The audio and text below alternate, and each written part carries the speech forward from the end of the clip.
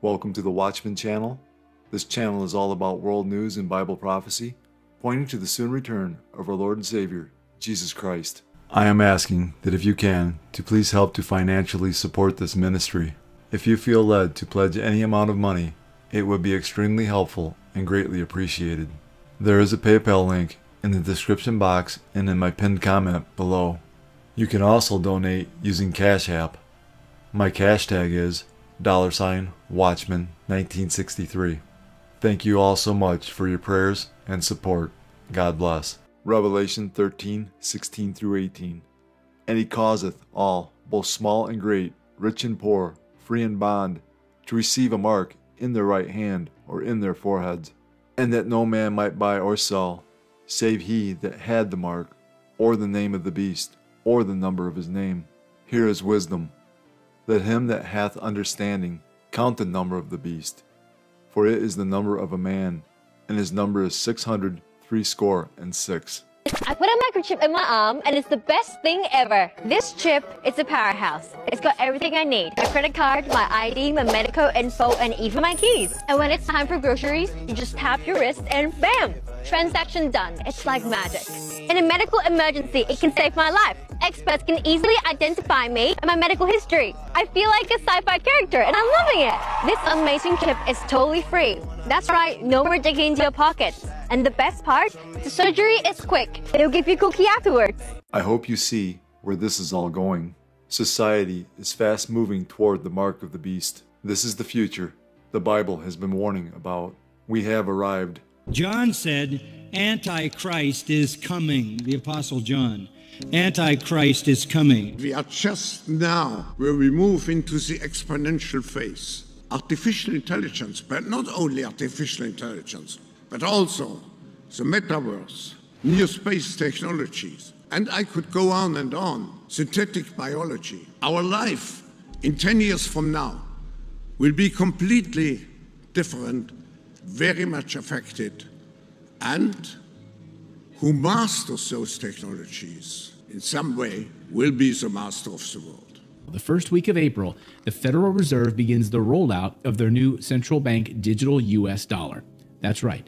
It's called the FedNow program, and it's going to replace your paper currency. Not overnight, but it's moving in that direction. And it will move the United States to a cashless society, a surveillance state where every transaction will be tracked and cataloged, where, as the Fed describes it, money that's in your account can even expire and become unusable. That's right, just like that Red Lobster gift card that you never used.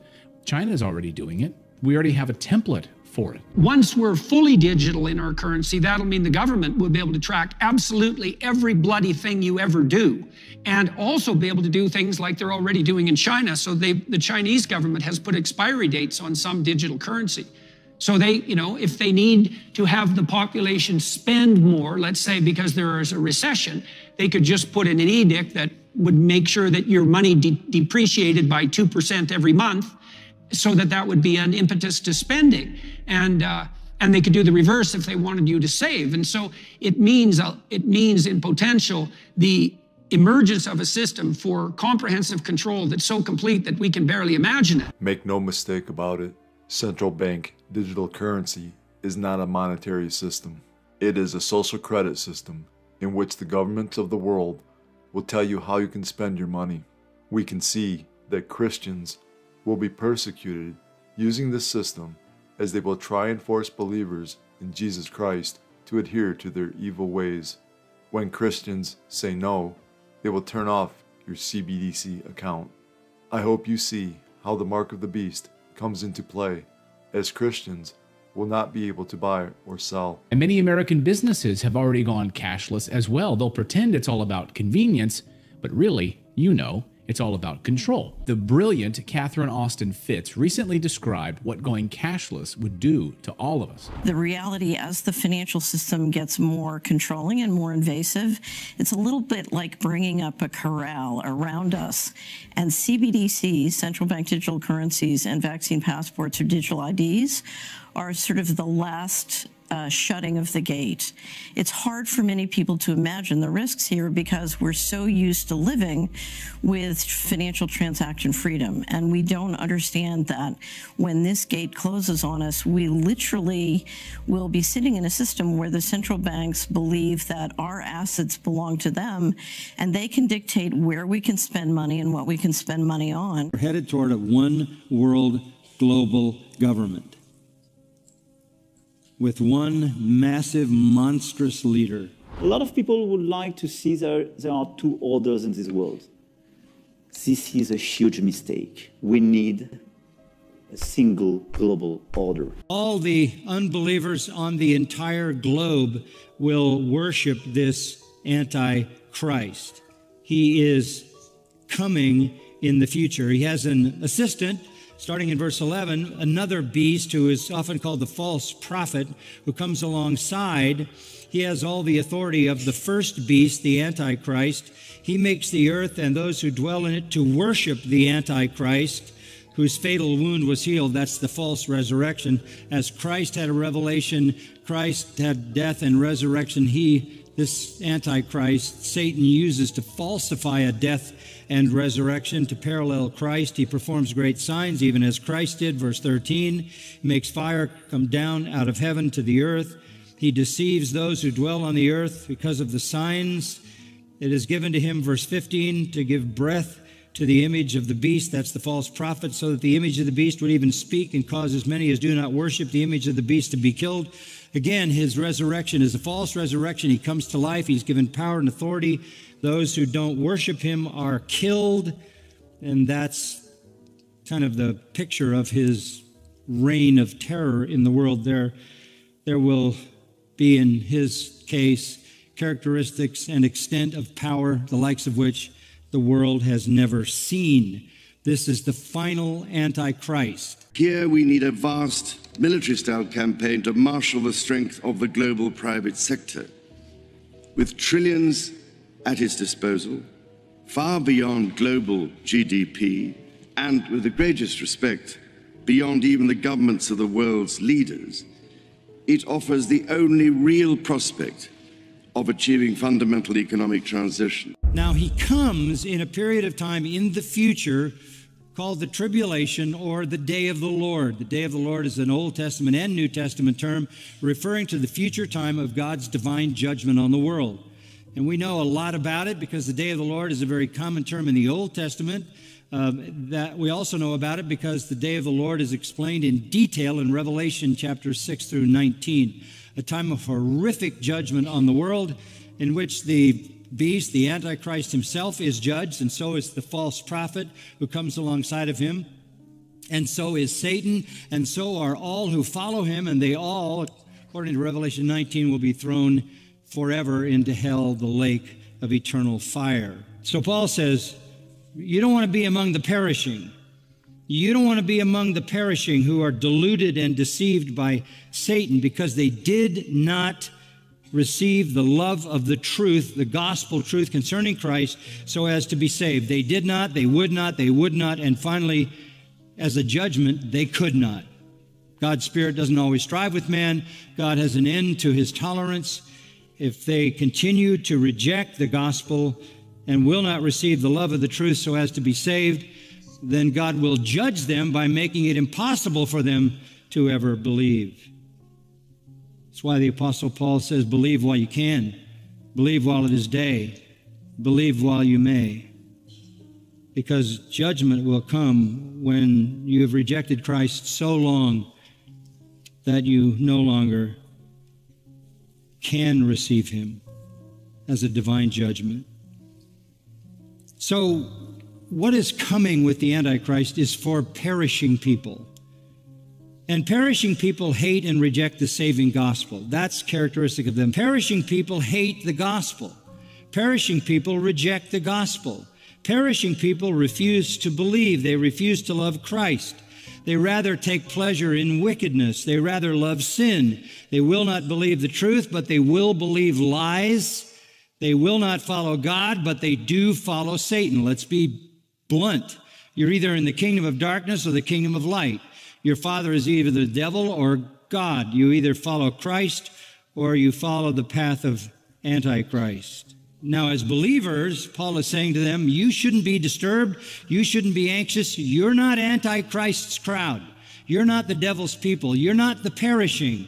You're the ones who believe the truth and you love the truth, and you have been promised to be rescued from the wrath to come. You need to be looking eagerly for the coming of Christ.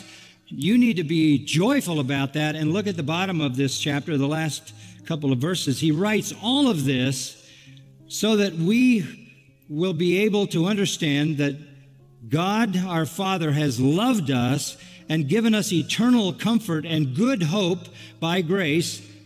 And so our hearts should be comforted and strengthened. All of this is for comfort. He said that at the end of the rapture section in 1 Thessalonians 4. He said it again at the end of the day of the Lord section. You're going to be in the rapture, be comforted. You're not going to be in the day of the Lord, be comforted. Here he says, look, you don't need to worry or fear about being caught in this horrendous dominion of the ultimate blasphemer. You need to be comforted because the Lord Jesus Christ himself and God our Father has given you eternal comfort and good hope by grace. Good hope by grace.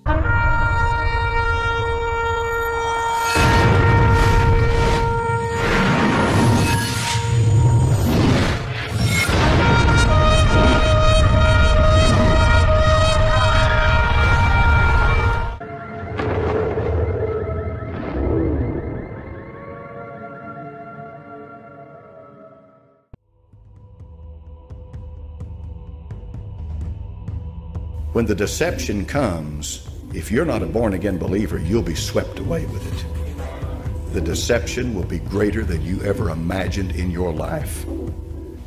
It is going to be profound as to what happens.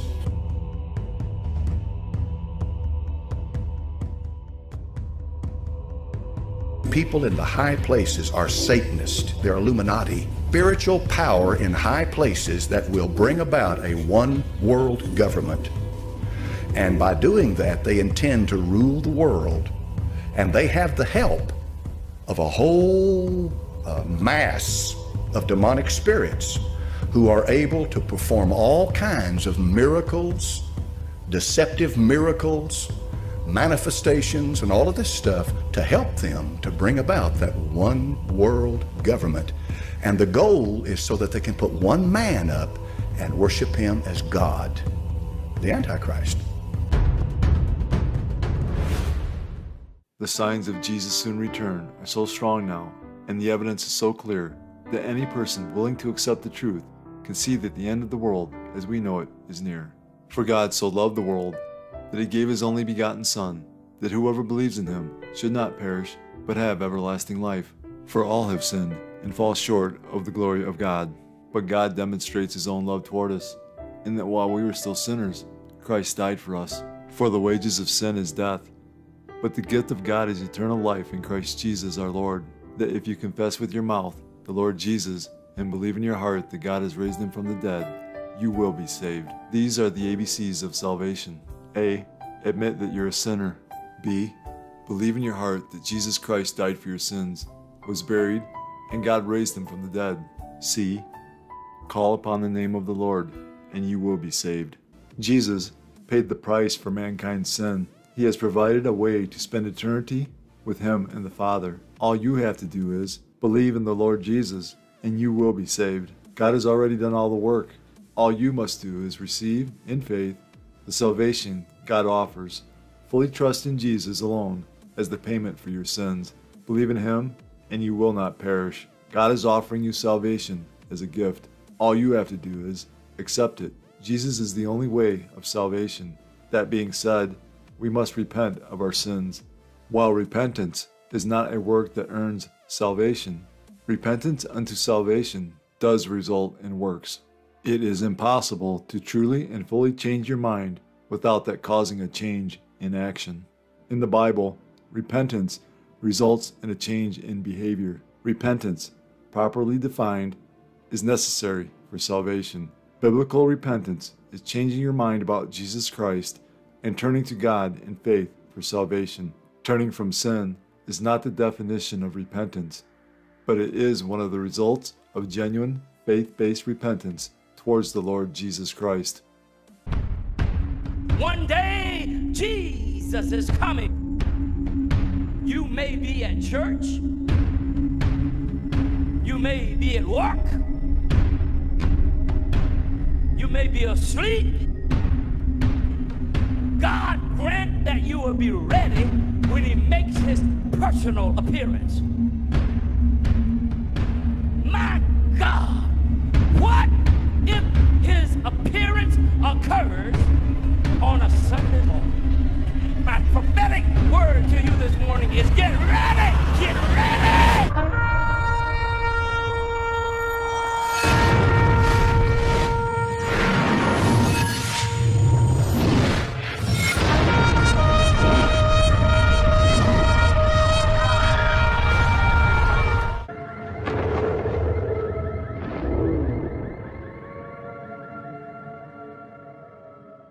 Time is short. Call upon the name of Jesus today.